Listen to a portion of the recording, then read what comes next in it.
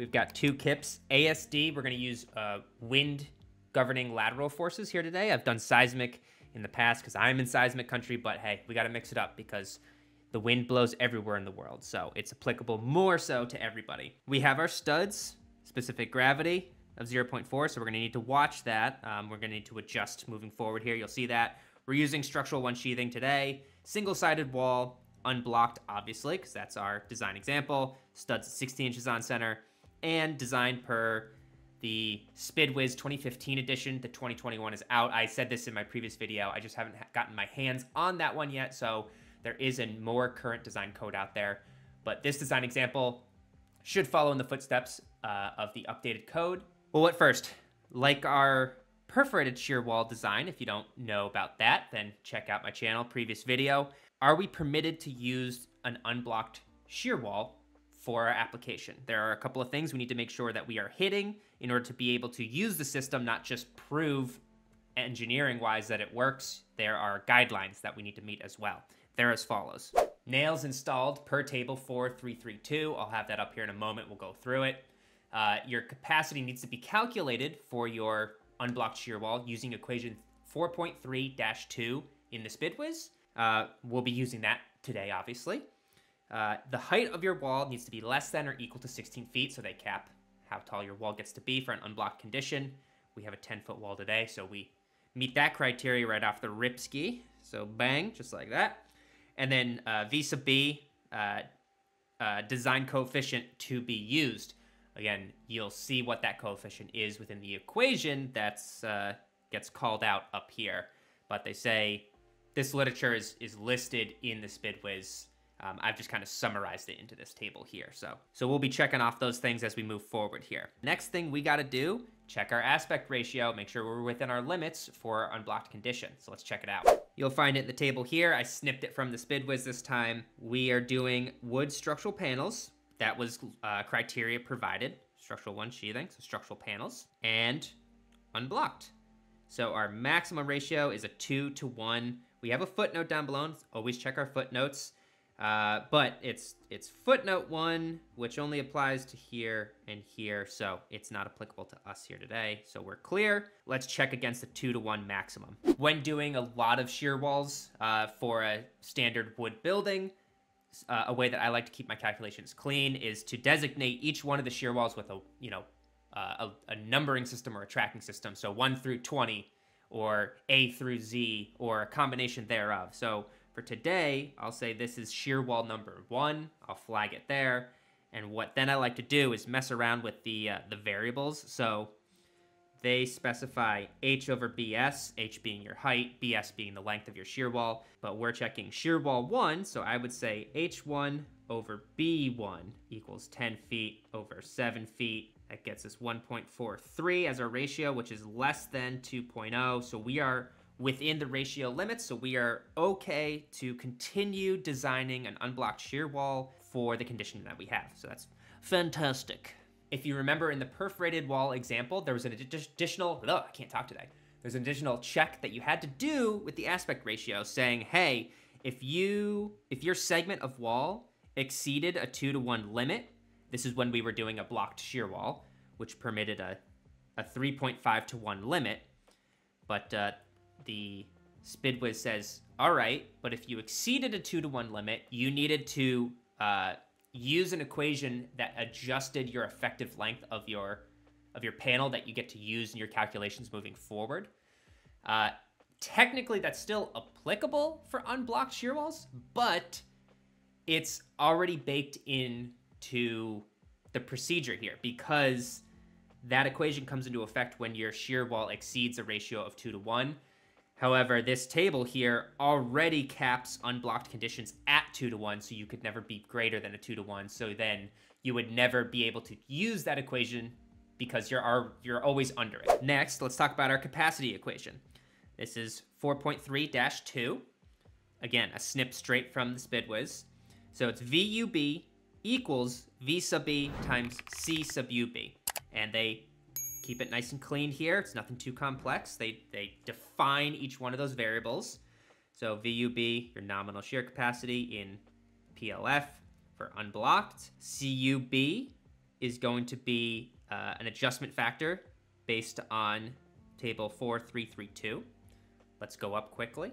So in our checks, we need to use capacity per equation 432, which we were just looking at. So yep, we're gonna use that. And it says you need to use an adjustment factor based on the nailing per table 4332. So we're going to be applying that in order to satisfy the equation of 43-2. So great, we can check that off.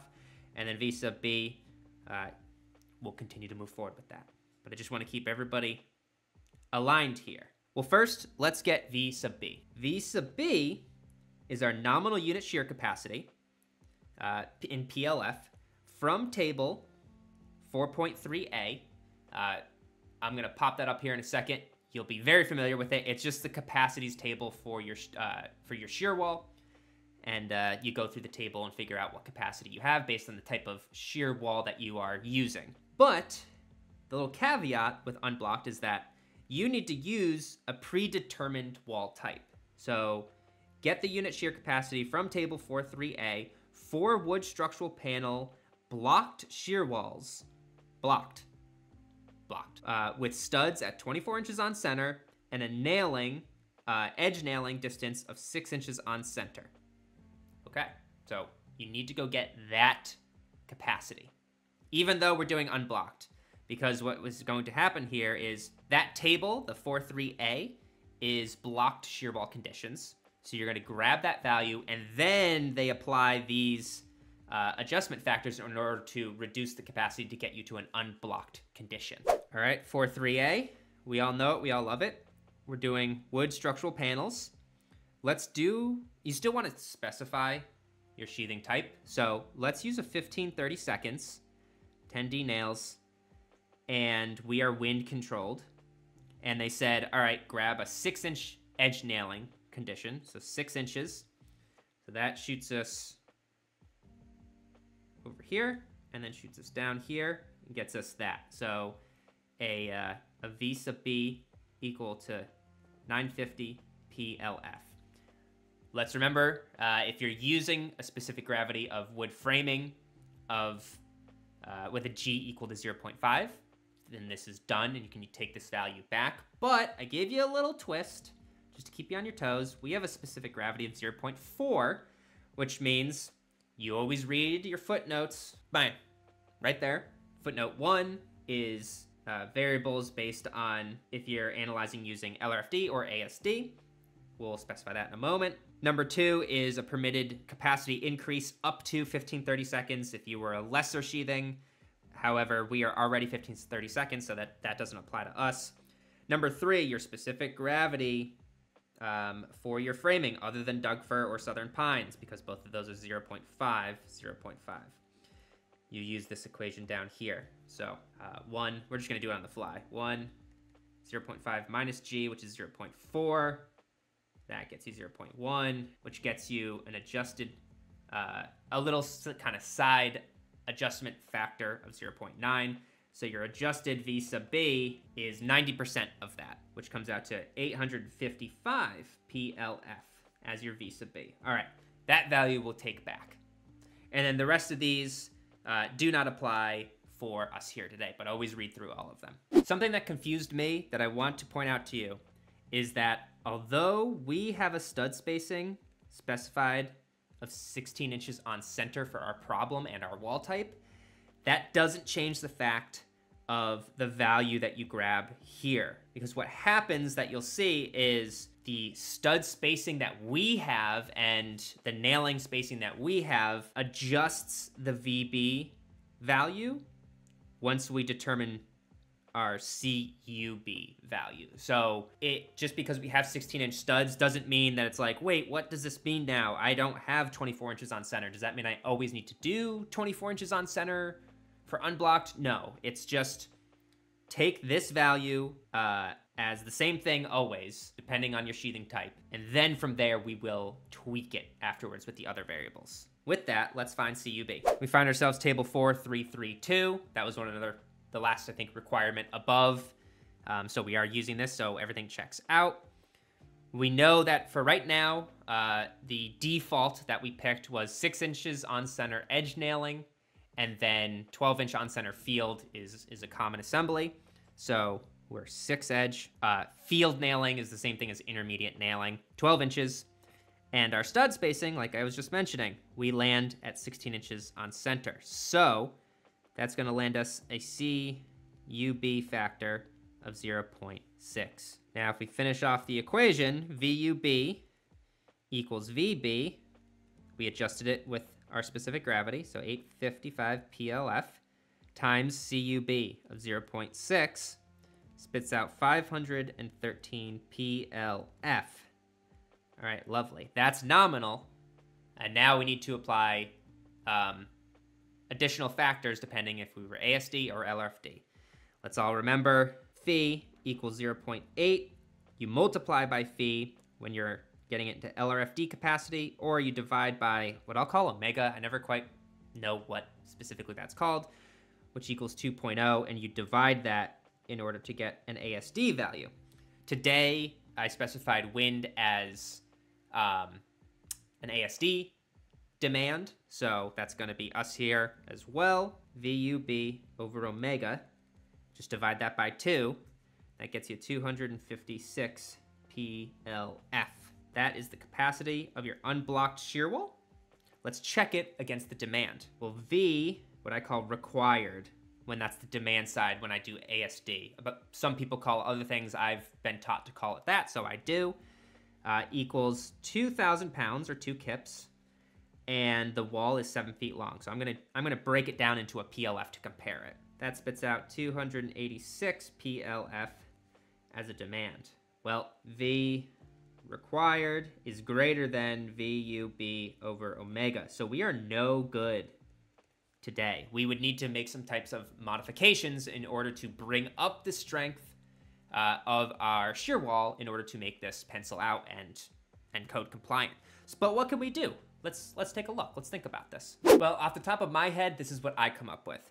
We can increase the stud specific gravity to 0.5. And in order to do that, you need to change the species of studs that you're using for your shear wall. I'm in the Pacific Northwest, so very, very common building material is Doug fir larch, which is specific gravity of 0.5. So we could switch out the stud framing to that, which takes out that 0.9 reduction in our VB. So that instead of 855, that keeps us at 950 PLF from the table. Going through the equation, that gets us a final capacity of 285 PLF. So that would get us there. We can increase the shear wall length from 7 feet to 8 feet. More shear wall length means more capacity. Or the way that I said it here is more shear wall length equals a lower demand per lineal foot because you have more feet of wall to divide your demand by. So that brings the PLF demand down to 250. So that gets us in the area. So that's a possibility as well. Each one of these is an option that can be done independently. They don't all need to be done together. Or the last one, we can increase the field nailing spacing to 6 inches on center instead of 12 inches on center, which is kind of customary. And that changes your CUB to 0.8 from 0.6. So that jacks up your capacity side as well to 342, which also achieves it. Let's take a look at that last one quickly. We're at our table. I'll go blue. So now we're 6 and we're 6. And our stud spacing is 16 inches on center. So now we're, there you go, 0.8 from 0.6. So what is that? 8 over 6. That's a 33% increase in capacity right there. So a huge, huge bump. So it's beneficial. There's a bunch of different ways that you can play around with this, which is kind of neat, kind of fun. Wood is already on the lower end when comparing structural materials, steel, concrete, wood, masonry. Wood's the little guy. It's not meant for massive structures or massive demands. And then when you take it a step further and you do really the quote-unquote the flimsiest type of shear wall, an unblocked shear wall, your capacity is very low. So it's not meant for insane demands or insane conditions that are going to see a lot of load. So just remember that. You as the engineer, let's think about this. You don't want to just over-design everything. If you have a condition where you have a lightly loaded structure, this could be completely applicable to you. Don't just think you always need to do blocked and double-sided shear walls and crazy big hold downs and all this stuff because you want to make sure that it's extra strong.